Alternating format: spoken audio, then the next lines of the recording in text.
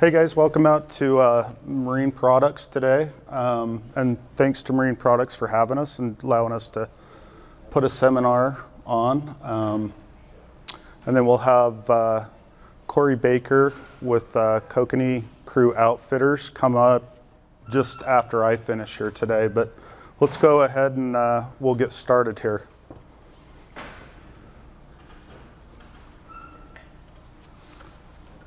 Just a quick intro. I just want to let you know who we are and what we're about. We're about 5 years old, so we're fairly new.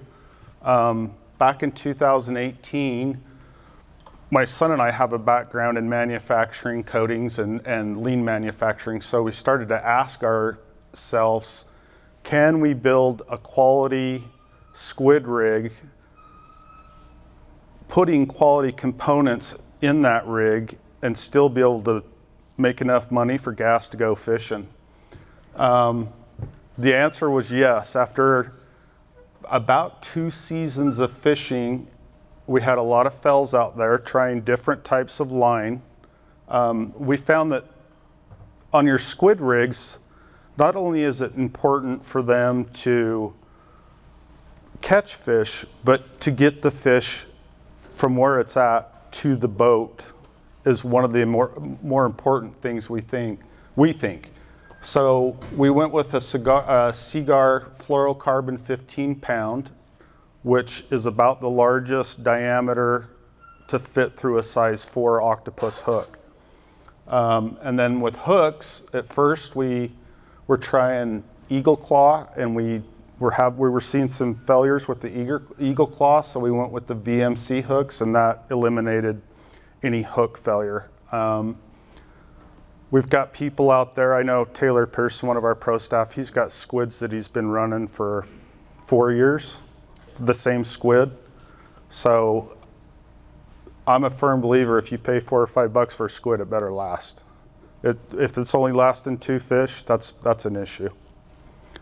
All of our products we extensively test. We pass them out to our pro staff, and then we use them ourselves that whole season prior to releasing them to the public in the spring. So what you see on our board of tackle is going to catch kokanee. It's going to be effective, and it may only be effective certain times a year, but it works. There's no half-baked products on there. Another question I was asked is, well, you guys are just fishermen. Why did you want to start Kokanee Co? And we're a very passionate family when it comes to kokanee fishing in the outdoors. We believe that every kokanee you catch counts. So every hookup you have on a fish counts. Getting it from the lake into the boat. It's very important. And then one of our big philosophies is, if we build the very best quality tackle that we can, we know we'll survive. We're able to compete with others. Next slide. Okay, so let's talk about how to locate kokanee. And I don't know if you guys use the maps in your boat? Yes? Okay, one of the most important things you can have running on your boat, splitting your screen, looking at your fish finder, and then having your maps. Now the maps I'm talking about are bathymetric maps. What we want to see is we want to be able to virtually look under the water and look what that landscape looks like under the water. Topographic maps of the seafloor produced at 1 to 100,000 scale that contain land sea rates, bottom sediment types, and known bottom obstructions. This product is intended to aid fishermen and those needing seafloor features and potential fishing grounds. So not only should the guys out there commercial fishing be using bathymetric, but we should all be using it as well. And we'll talk about it a little bit further as we go down through here. Okay, so let's talk about, most of us have the Navionics maps on our boat screens. The Navionics maps are actually created by Garmin and then sold to all the other companies like Humminbird, Lowrance, that. They're the king of maps. So what we want to focus on, and what I've got here, if you recognize it, is there is buckboard up in the top left-hand corner, and I've highlighted the river channel in red. Can you all see that? So the next thing we want to talk about that took me years to learn is that all reservoirs have current in them. And it's hard to think about that when you're out in the middle of a lake or a reservoir, but that current is flowing and following that old river channel. So the food is going to tend to want to follow and go down in there. The current is carrying the zooplankton, the food, and then our particular points that we want to look at are in bends, okay? So you can see a bend here, comes around, this is Big Bend in here, there's a lot of mac fishing that's done in here, and then you have, right in this area, you're gonna find Jap Island, that's a big kokanee fishing area. And then over here in that Breeze Hill area. Did any of you guys fish Breeze Hill? If you don't, you probably ought to hit this area. It's a great kokanee spot. They're typically larger kokanee up in that Wyoming side, and everybody asks me, they're like, are they a different strain of kokanee? No, they're not. They're the same strain, but the food source is more up in this area. As it washes down into the Utah side, the fish become smaller. So watch these hard bends. And if you are going to fish that river channel and follow that, let's say this is north up here, what direction do you want to be trolling? Anybody? I'd say downriver. You can't answer. You're part of the team. Yes? I want to troll with the current because the fish are going to be facing into the current. Okay, good job. Let's throw a little something out. Oops.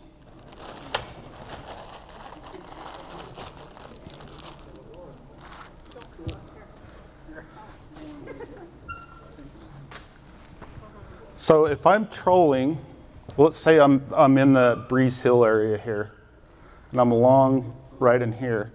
Typically, if the fish are going to be pointing this way into the head first into the current, right?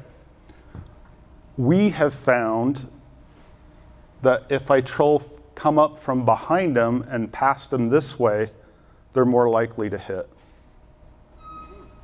Okay? So a lot of times we've been trolling up in this area, and my wife and I are going, this is weird because we're only catching fish going north. So it took a while to figure out why, and I've heard different theories about this, where the sun's positioning and things like that. But what we have found is these fish in these reservoirs, they're pointing like that for the most part. So we would have to go up, circle, you'd catch going this way, we'd circle back around and then catch this way. And it was frustrating because you know, as you're coming back around this way, they're not going to bite. They just would not bite. But every time we could, so your circle's getting tighter and tighter and tighter to try and focus on those fish and that going in that direction. So we're talking a little bit about fish positioning. This is a picture with some salmon. And once we start thinking of reservoirs like rivers and thinking of that current, we're going to be better fishermen. We're going to realize that those kokanee are typically facing into that current, whichever way that river's running in. Again, it talks, this is at times, I think as kokanee fishermen, have you ever been out there trolling over a school and you've noticed that you're only catching them in one direction? More oftentimes than not, we don't really think to look at our maps and think which way that current flow is in. But if we can figure that out and we know, we'll be more successful.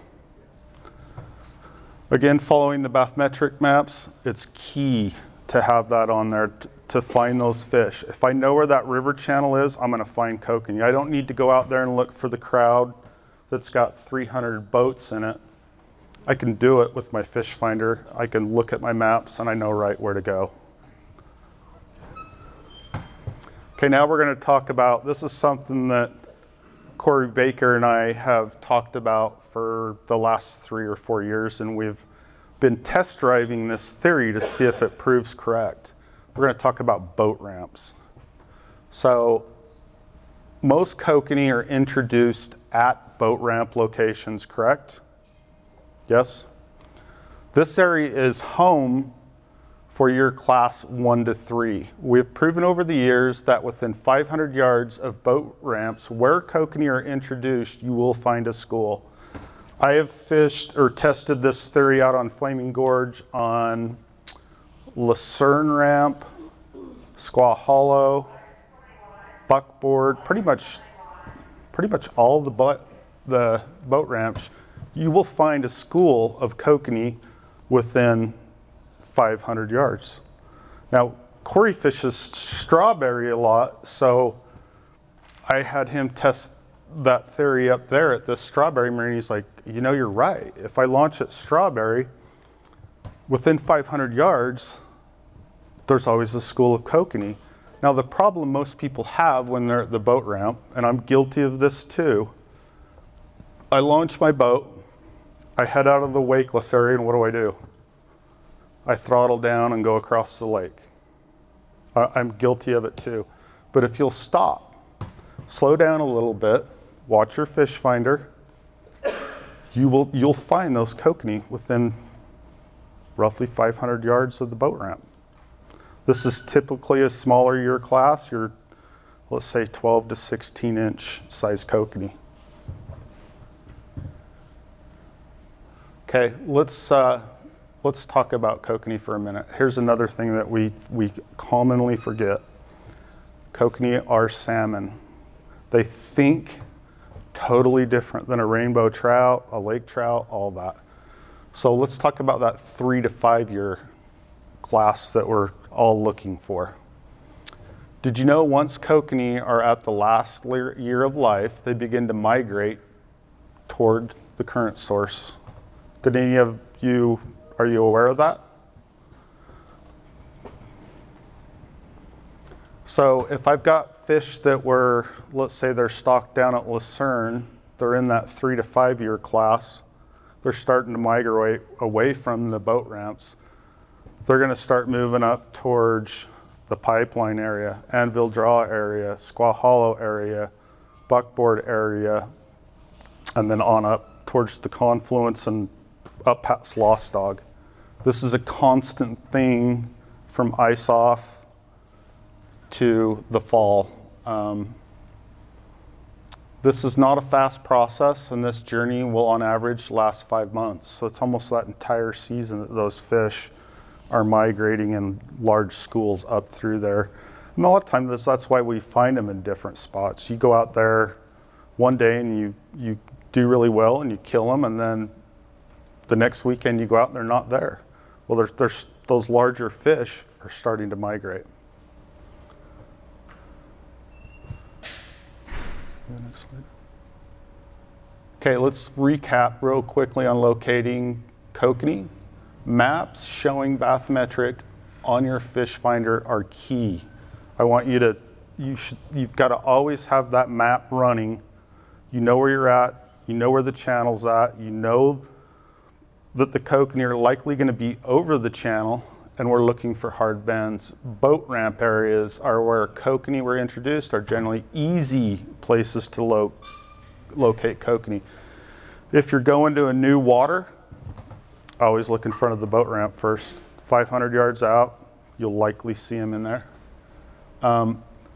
Attempt to troll into the current over old river channels, focusing on hard bends or deep areas.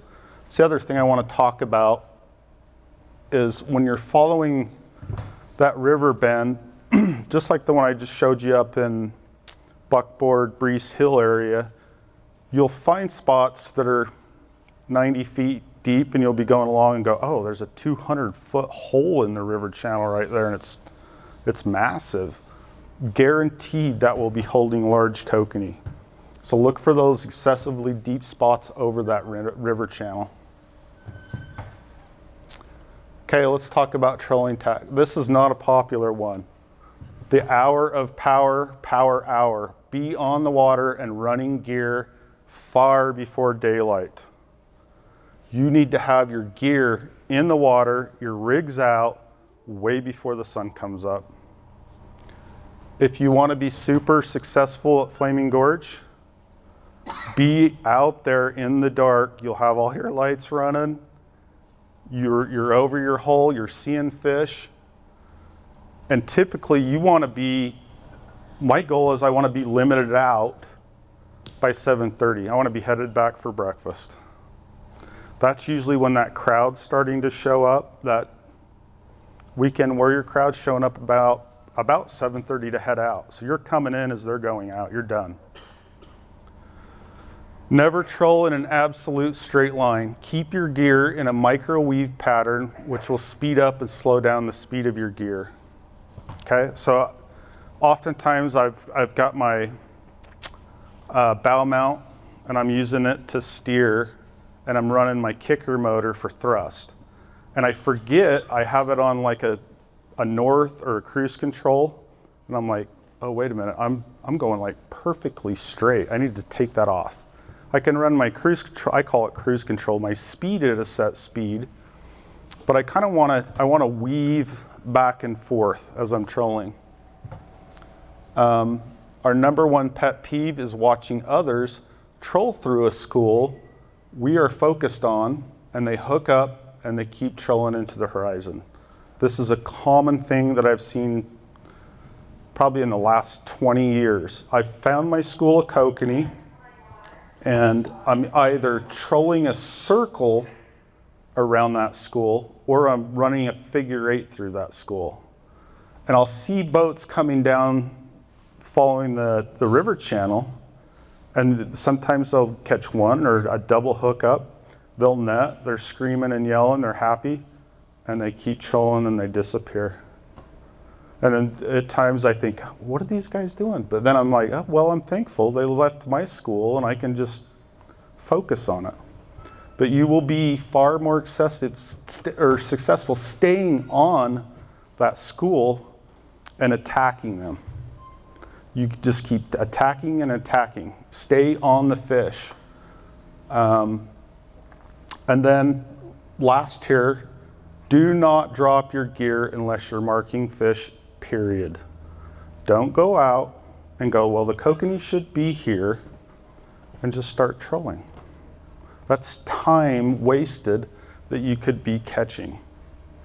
So we usually get out to our spots, my wife and I, and I'll go about 3 miles an hour where I think they're gonna be, scanning for fish. And if I see them, I'll throw the brakes on the boat and we'll let down right there.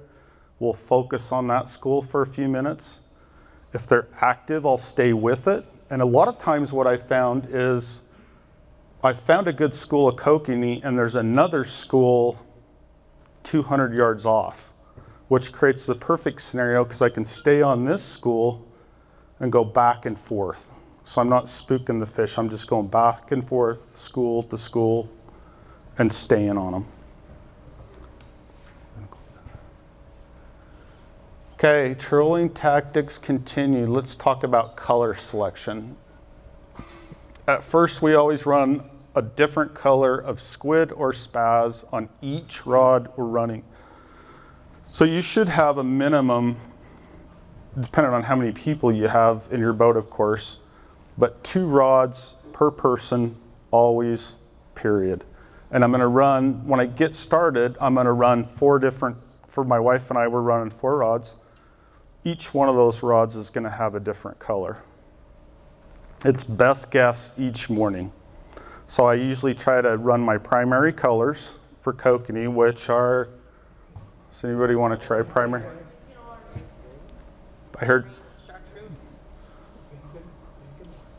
pink and orange, chartreuse. White, green. You're not supposed to answer. So pink, orange, white, green. Those are kind of, I could throw purple in there. Purple's been a pretty good one, but the last couple of years, green and orange has been really good as well. So we're gonna have those 4 on there. Once we get catching, we're gonna try to dial our rigs in a little bit, and let's say that green or orange is starting to pick up. So I'll switch another rod over to green or orange. So now I'm running 2 orange or 2 green, and then as that color catches, I'll start switching over to other colors. Tipping your spaz or squids with either Berkeley maggots, or particularly pink maggots I like, or shoe peg corn in your favorite flavor and color. Also, do not be afraid to doctor up your Berkeley maggots. Take your favorite scent, squirt a shot of that in your maggots, and let it sit for a week or 2. Sometimes it helps. I like the Berkeley maggots for the sole purpose that it's easy and fairly clean. I can just grab my jar and I go. I think corn's equally as effective. But again, I guess I'm lazy and I'm just gonna go with the maggots. Leader lengths. Generally speaking, your leader length from your dodger to your squid should be 1.5 times the length of your dodger. Very important. Too long of leaders, I see it often. People have leaders that are 18 to 2 feet. That may work on occasion, but for the most part, you want to see that squid or spaz, whatever you're using, you want to see it whip. Every time that dodger does its thing, that squid should be whipping back and forth. If you put it in the water next to your boat and you just see it running straight and your dodger's doing this, you need to shorten that up. Shorten it up 3 or 4 inches at a time, but try to keep in mind that 1.5 times the length of your dodger is key. We typically run all our downriggers at different depths until finding the optimum fish catching depth. So for like my wife and I typically like to run one at the top of the school and one in the middle. And then if I have another downrigger running, I'll run one at the bottom of the school. So use those different depths, and it won't take long, and you'll start seeing that one of the depths is producing better than the other depth. But typically these fish are looking upwards. So that top depth is generally better, but you'll typically find the bigger cokes just to the bottom of that school, along with lake trout pups. But okay, don't be afraid to run gear through fish you suspect are not kokanee. Years ago, I was up fishing Flaming Gorge in the Breeze Hill area with James Klein, and we were looking at the graph, we're catching kokanee, and he's like, Mark, there's kokanee down in the river channel right on the bottom. And I'm like, James, there's no way. Those have got to be pups down there. And he's like, run some gear through there. And we run some gear through there and we start catching huge cokes that were down there. It is known that the 3 to 5 year class will eat crawdads, minnows, etc. We have caught large mature kokanee on the edges of old riverbeds deep that when flaying contained crawdads. And I know people think, oh, kokanee only eat zooplankton. That is not true. When you get into that bigger year class, they need to start bulking up, they're consuming more, and they're starting to look for bigger meals like crawdads, minnows, things like that. The next comment is never leave fish to find fish. Quite often, I've got people in the boat and we're doing our circle, we're going around a school or something, and they look at me and they're like, hey, look, what about that spot over there? And I'm like, hey, every time we come through in this direction, we catch a kokanee or 2 kokanee. As soon as we're not catching, then we'll move. But if you're catching 1 or 2 every time, stay with it, keep hitting it. Try and tighten your circle or your figure 8 and maximize right over the top of that. The last tip I want to give you is vertical. How many of you guys vertical jig? Okay, you should always have 1 or 2 rods in your rod locker. It's rigged with your vertical jig. We like the P-line type jigs. They look kind of like a buzz bomb or GSO. If you get on gsofishing.com, they also sell them. They're out of Colorado, really good people. They're glow in the dark. We like to tip our jigs with Berkeley maggots or corn. But the thing vertical jigging can give you, and I've seen this at Flaming Gorge quite a bit, you'll go through a school and you'll try everything and you see them, you know they're there, but they just won't bite. It doesn't matter if I increase my speed, if I slow down, I can't get them to bite. But if I anchor, spot lock and anchor over the top of that school and I start jigging for them, I start getting bites. So now I'm getting a reaction strike rather than a feeding bite. This is also super effective on spawning kokanee. It's virtually the only way you're going to catch spawning kokanee. You get over that school. There are certain areas in Flaming Gorge where there's gravel beds, and these are a natural occurring kokanee that spawn in those locations year after, you know, the different generations going up. But you'll see out there, and usually around Labor Day weekend, you'll see groups of boat over these gravel or spawning beds, and it is a blast.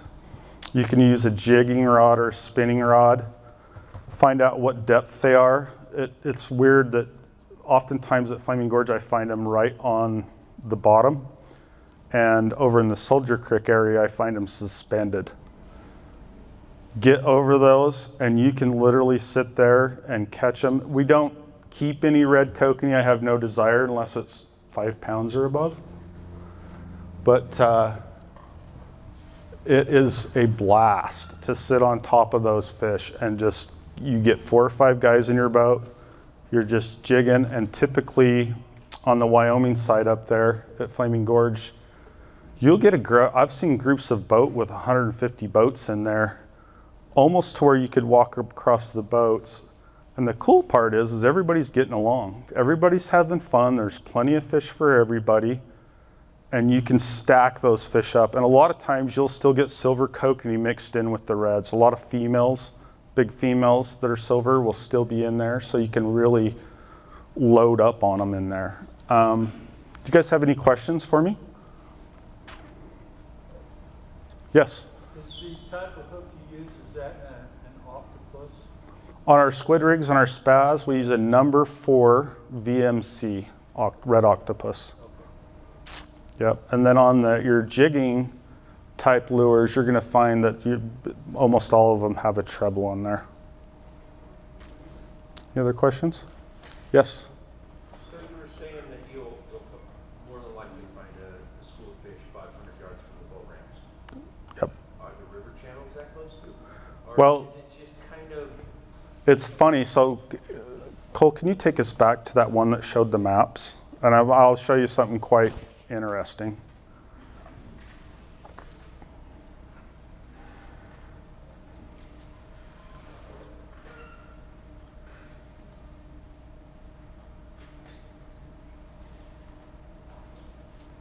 Okay, right there. So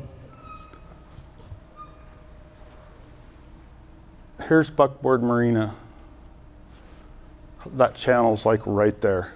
And in the early spring, there's usually a fleet of boats right here. Almost guaranteed every spring. if you go, I don't have any other boat ramps down. We're getting close to Squaw, but I've kind of cut it out right here. But if you look at the river channel, even Lucerne, the river channel goes right in front of Lucerne. What trolling speed do you use? I almost always am starting out at 1.5. 1.5? Does it vary winter and summer? I would slow down a little bit in the early spring, like right now. If I was going to go up there, the ice is just coming off Flaming Gorge. Again, I would start off at 1.5. If I'm not getting bites, I'd go down 1.4, 1.3. How far behind your downrigger do you run? That's a very, Alex, come up here. That guy needs he needs a lure. That's a great question. We did the ISC show earlier this year, and I had a number of people come asking me that, and they're telling me, well, I run my gear always 150 feet to 100 feet behind my downrigger ball, and I'm like, wait, you what? So typically I will run 35 feet standard, but last year we were catching them. We were using these glow in the dark ones.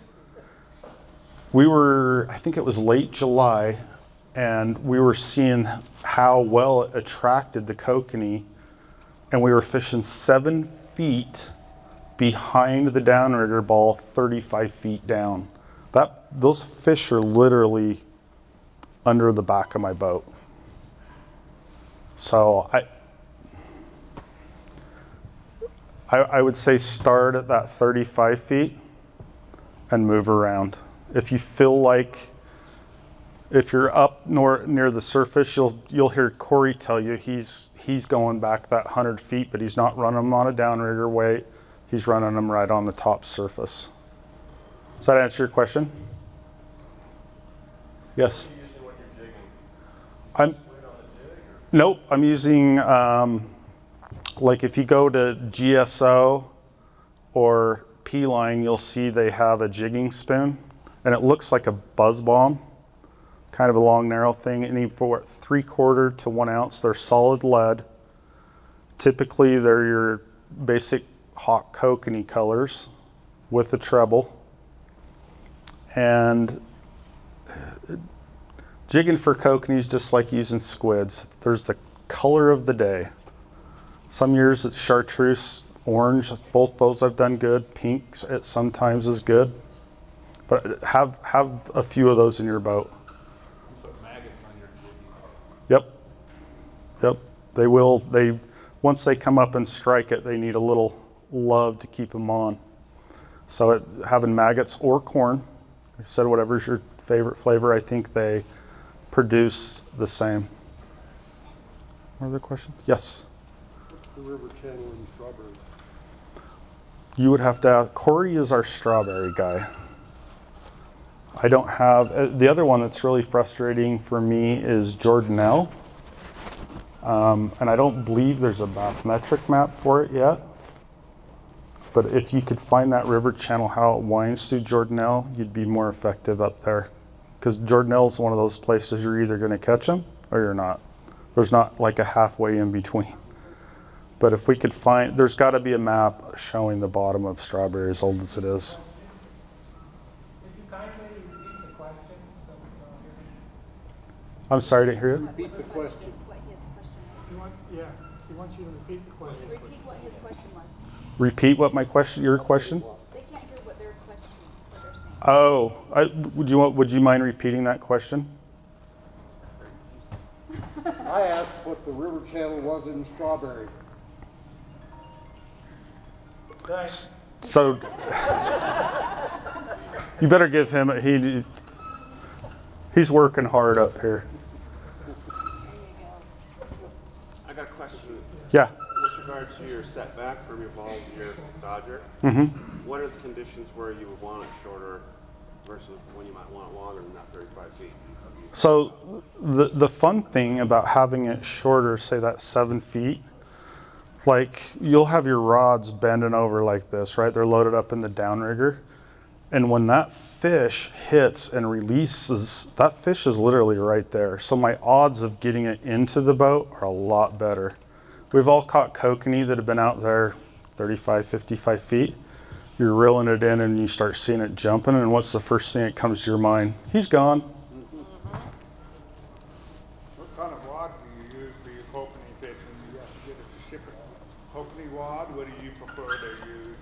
A lot of people don't have a correct rod when they try to catch kokanee. It's super important for you to be using a kokanee rod so that you have that flex. You will definitely hook up on more fish.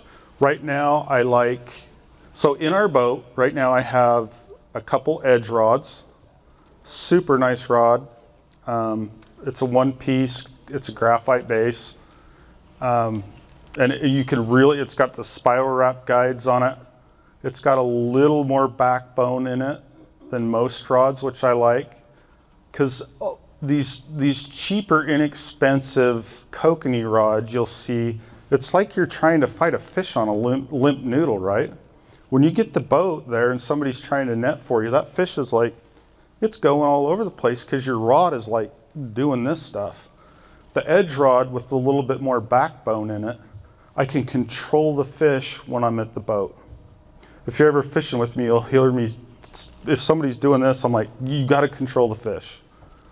The other thing too, keep your rod 90 degrees to the fish and let the fish bite the rod, not your drag. Right. I watch a lot of people point their pole at the fish, and then 90% of the time they're going to lose that fish if you're pointing your pole at the fish. Yep. Try to keep your hand at the fish, keep your rod one side or the other. Yep. And then bring the fish up. Try not to hoist it, but have somebody there with the net ready to go to put it in the net. Right, right. So, go ahead. Have you ever experienced, like a lot of times I'll be cruising along, maybe 1.5, 1.2, might be 35 feet out, I'll see a squeal slide cut the engine and let it twirl down. I've never tried that technique. Did you hear that, Corey? So this is an interesting technique for you guys. He's found a school of active fish, and as he gets over the fish, he'll slow down to completely shut off the motor and let the gear follow down through the school. It falls right in them, and a lot of times they'll take it, not all the time, and then sometimes they'll take it when you start up again. Yeah, that's a great technique. The last couple of days, I thought to myself, as we do this seminar, and you get, say, 100 people there that kokanee fish, if you can all work together and share ideas, we'll all be more successful. And I knew that coming here today, I'd probably learn something. Every trip we take out fishing, I try to think of some way I can improve or something I can do better for my next trip. And over 20 years, you start getting better and better and better. But the other thing to remember too is we talk about limits and filling the live well and all that thing, but really it's about being out there with your buddies or your family, creating memories and being out in the outdoor, getting fresh air and getting out of I call it the real world, the reality down here. I don't want this reality. I want that reality up there at the lake. I want to be with my family and friends. And what color do you like? Do you like it's a real cloudy day? A lot of people don't know their stuff. We've got a real cloudy day. You go with the dark colors. yep, Bright sunny day. You go with the bright silver and white colors. yep, yeah. If you're fishing, you'll find if you get up, let's say you're out there on the water at 5:30 a.m. and you've got a color, the purple nurple is a big fishing in the dark kind of color for us. As soon as that sun hits, you're going to find that now everything's changed. Like you said, now I'm going to be looking, the brighter the day, the brighter the color. But it's kokanee fishing, and sometimes you're out there and the opposite of what you're thinking, that color's working. Yes? Do you do anything with color or with temperature? I don't, and I'll tell you why. At first I did years ago. I would try to find that magic depth with that magic temperature. And I think Corey can also reaffirm this, that I've seen kokanee in 80-degree water. I've been out trolling and seen schools of them swim by me. Or oftentimes, Corey will talk about long lining when you're down rigging, of always having one on the surface. And so you're seeing fish down at, let's say, 35, 45 feet, and then you've always got one rod going out the back on the surface. You will never see Corey's boat without a long rod, or Taylor, any of our guys. So to say they're all at that depth, at that temperature, I don't think so. I don't think kokanee are afraid to come out of that temperature zone to find the food. So you'll find them on the top, in the middle, and all over the place. And lake trout, same kind of thing. I've seen them come up to where you could visibly see them, you know, maybe 20 feet down when the water's 70 or 80 degrees. So they're not afraid to come out of that comfortable depth to feed. Does that answer your question? Do I have anybody else? So speaking on the depth side, how effective, like early season or even mid-season, no one's touched on the planer board side. Do you guys feel that's effective, or do you guys typically run down? Corey's going to have a different opinion than I am. I'm going to tell you no. I think you wasted some money on side planers for kokanee. And I've used them for walleye, and my son will argue with me. I'm like, no, you catch just as much fish out the back. I would think the only time I would run one is if I needed a way to spread out more lines. Corey runs outriggers on his boats so that he can have, not necessarily to get away from the boat, but to get more lines out behind the boat. You personally, what's your favorite color of squid?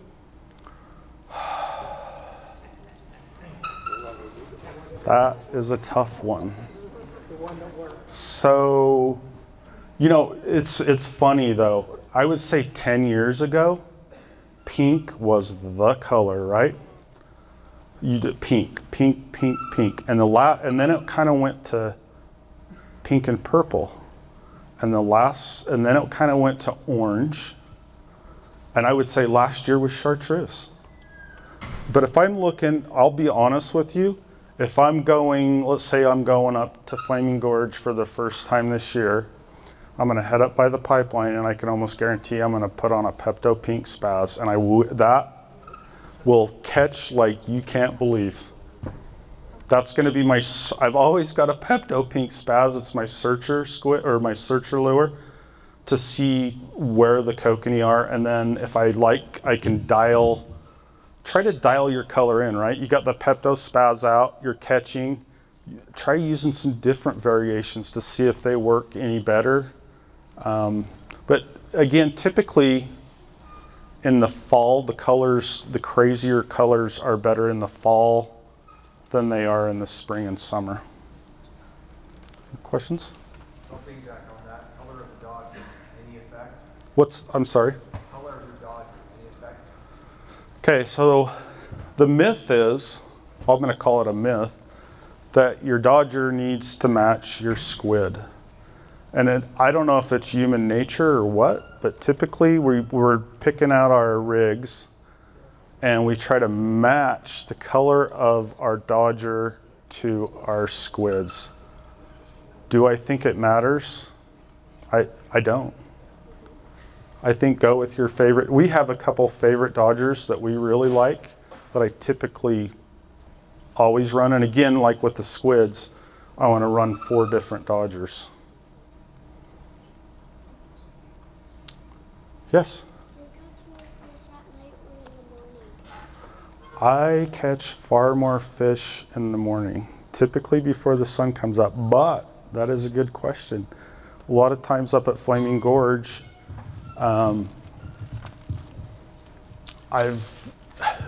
this is kind of how our routine runs, okay? We go out super early in the morning. We're hopeful to get our fish, head back in, have brunch, lunch, whatever you call it, take a nap, and then there's always somebody that wants to go out in the evening. Hey, we got 3 hours left, let's run out. And more oftentimes than not, I've done well in the evenings. So there are times, I know that people back east in Vermont, those kind of areas, they primarily fish for kokanee and they jig for them at night with a light. So that's a very good question. I haven't tried that yet at Flaming Gorge, but I'm dying to get out there one night, put a light in the water and see if, because I'd never heard till I talked to some people back there. So that's a great question. Do we have any others? Yeah. Does the shape of the ball, whether it be like a fish there or a round cylinder, does it affect anything? It does quite a bit. So one reason that we went with the fish shape downrigger ball is it tracks. It tracks super good. So if I'm doing a figure 8, I need to keep my gear. I don't need it wandering out, right? So if I'm using a ball type downrigger weight, you're gonna see that thing swing out. And I definitely think that that fish shape is better for me controlling my rig as I'm trolling. I need to keep everything tight. I don't want anything wandering out. The other thing you'll find is I think the fish shape weight runs through the water more naturally. It's creating less of a disturbance through the water as it cuts through the water than a ball. Mm-hmm. Yes, sir. Does a fish shape still give you vibration in your line, in your steel line? I love that noise. That's what when I go to sleep, I love that whine, that brrr. Yes, it does. It still will give you that vibration. I promise you, if it's a female kokanee, it matters if it matches. Ask my wife that. She'll tell you. And you'll find me. I go in there and I'm like, okay, I'm going to put on a pink spaz, and I grab a pink spade dodger to go with it. It's just how our brains are wired as humans that we have to match. So what's the best weight of weight you want? Or does that change the other day? I'm sorry. What is the best weight you want on your line? The best weight? How much weight? Yeah, I like 8 pounds. It works. If I've tried 10 pounders and it seems really hard on that downrigger. As I'm traveling through the water, going through waves, that extra 2 pounds out on the end, I can see my gunnels doing this stuff. So I like 8. I think 6 is a little light, but I'd be willing to look at 6s for the shallower. The less disturbance you can make with your downrigger weights, the more fish you will catch, I promise you. We've done experiments with running snap weights compared to downriggers. You'll almost always catch more fish running with a snap weight than you will a downrigger. But I can't troll precisely running 100 feet of line back there with a snap weight either. And I also, the thing we've found is where you're reeling it in, somebody's got to snap that weight off before I can reel it in further to get the fish to the boat. So I run, and I got this from Corey, I run one long line out the back with a snap weight or no weight at all times, and I know that rod will catch. I think the moon affects it all. So I'm not into the moon phase thing, but I've got guys on my team that like plan trips according to the moon phase, and they'll swear by it. Mark, I don't care. I'm just going to go fishing. I'm not going to worry about the moon phase. Let's go. I would tell you, if I could give you any advice kokanee fishing to make you successful, it would be first, number one thing, be on kokanee, be on the fish. The number 2 thing I would tell you is stay on the fish. Once you, somebody asks a question, after they say it, can you repeat it through the microphone so everybody Oh, can hear it? that's a great idea. This way they can't. That's a great idea. Thank you. So 1, be where the kokanee are at, and 2, stay on the kokanee. Stay where the fish are. That really goes for any fish, any lake fish. Don't randomly troll out there. We often laugh at times where we don't say we're going out fishing, we're going hunting.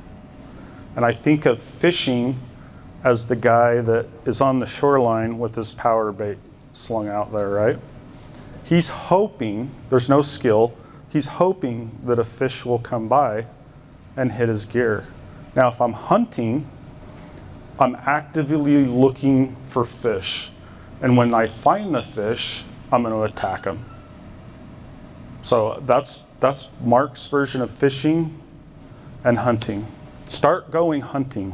When you go out kokanee fishing, think, I'm not going fishing. I'm hunting them today. There's some walleye fisherman guys in here, and I bet you, if you asked him, he would tell you, I'm not going to randomly troll out there. I'm not even going to cast until I know 100% that I'm confident there is fish right there. And if I throw out different colors at different speeds and different baits and they don't catch, then I'm going to go hunting again and I'm going to find a new location. Any more questions? Yes? What's your preference on Dodger size? Everybody's offering So his question is on Dodger size. What Dodger size should I use? So early in the spring, my absolute favorite Dodger is the Spade Dodger. And the reason is there's like almost no drag, okay? And with that, I'm gonna get more fish into the boat. I don't have that fish fighting that Dodger, right? As the season progresses, then I start moving up into the 4.5 Super or the 6.25. Late in the year, when it becomes tougher, say late July, August, go up to that 6.25 and you'll be shocked. If you use the 6.25 early in the year, you'll find that you lose a ton of fish, not only because that fish is battling the Dodger, but as that fish is jumping around, I mean, it's just, there's a lot of pull, and the fish have got softer mouths early in the year, and you're just ripping mouths out. I've had guys that they've asked me what to use, and I'll send them up there, and they're like, hey, I was using the 6.25 and I was losing fish after fish after fish. This is like April, May at Strawberry. I'm going, well, they're not mature enough yet. You don't need to go, if you're getting your butt kicked, go big. Then put that 6.25 on. When they're a little trickier to catch late July and August, go big. Any more questions? Yes? So his question is, does the position of the sun affect the fishing? And I would say, yeah. You need to adapt to that, is what I would say, because it will affect the fishing on, we know as kokanee fishermen that as the sun comes up, the higher the sun is, the more the fish are going to disperse. That's why we're trying to get out there before the sun's even shining. That way we don't have to fight with the sun. It's the best bite. But as that sun does come up and it's at different angles, it can affect what you're using. So you're going to want to change different color. You want to change Dodgers, things like that. Anybody else? Okay, guys, let's, we want to welcome, oh, did we have a question back there? No, we're good? Okay. Guys, we want to welcome, yeah. Yes.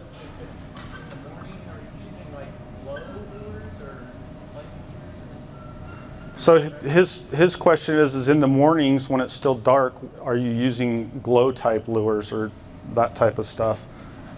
And my answer to that is almost all of my stuff glows. I do think it helps, but typically You want those darker colors. Somebody up here was talking about that earlier. That purples, blacks, things like that. So the darker it is, the darker the squid. As the sun comes up, start rotating. But again, there's always that day when chartreuse was working in the dark. So don't be afraid. If you've got glow, if it's going to glow in the dark, you're good to go.